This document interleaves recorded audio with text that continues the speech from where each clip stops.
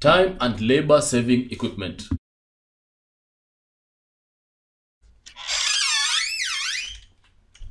Hello! Karibu nyumbani. Asante sana. Jim, Yes, ma'am? make the visitor comfortable, then come here. All right. Get the food warmer ready. We have no time to waste. Besides, more guests will be arriving soon. That sounded like a time and labor saving equipment to me. My point exactly. So other than the food warmer, others in this group include dishwashers, potato peelers, food mincers, kettles, toasters, microwaves, food mixers, blenders, and so on. Oh.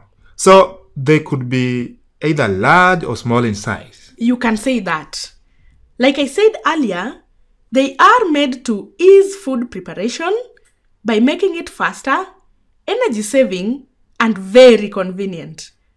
Also, most of them are expensive and more effective to use in big hotels, schools, and hospitals where food is prepared in large scale. Wow. I must admit, I'm not familiar with most of them. I understand, son. I'll touch on them briefly, but you can research deeply on your own. That's all right. Food warmers. These are also known as bain-marie. They are used to hold food at safe temperature until it is ready for consumption. They're mostly powered by electricity, while there are a few that uses fire.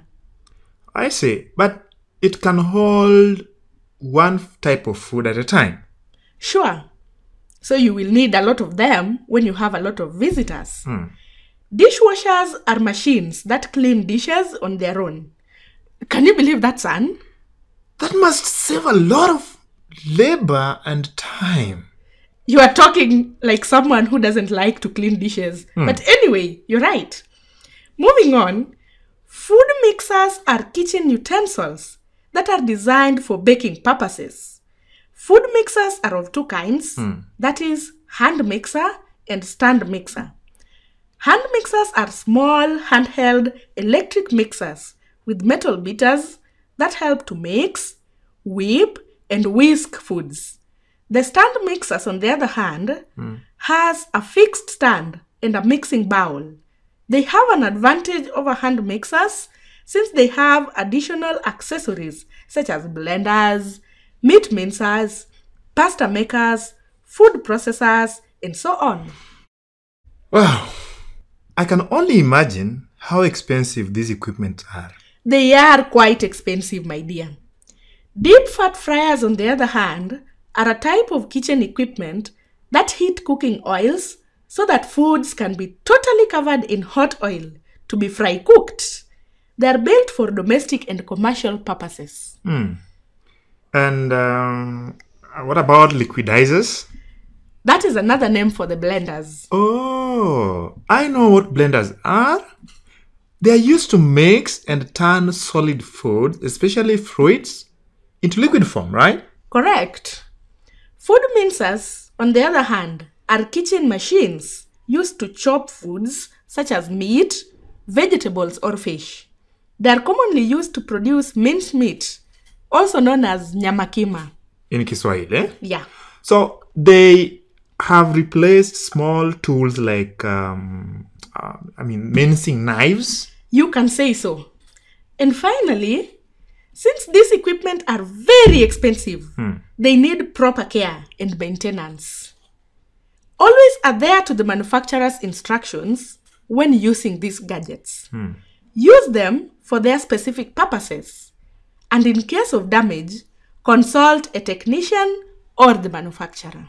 Mom, I promise to buy your dishwasher when I start earning real money myself. That would be very nice, my son. Now, I guess you want to go over what we have discussed before we start serving the food. No problem. Time and labor saving equipment. They're designed to make cooking faster and convenient. Some of these equipment include dishwashers, food mincers, and food warmers. They need proper care and maintenance to prevent damage. Great! Hey, get that bowl away from the cooker. You know what can happen, right? It can melt. Because it is plastic. All right. Let us celebrate your birthday. Come tomorrow. We shall talk about plastics and many, many more. Happy birthday! Thank you, Mom. I am getting a birthday cake today. If you don't burn my plastics bowl, then maybe I can think about it.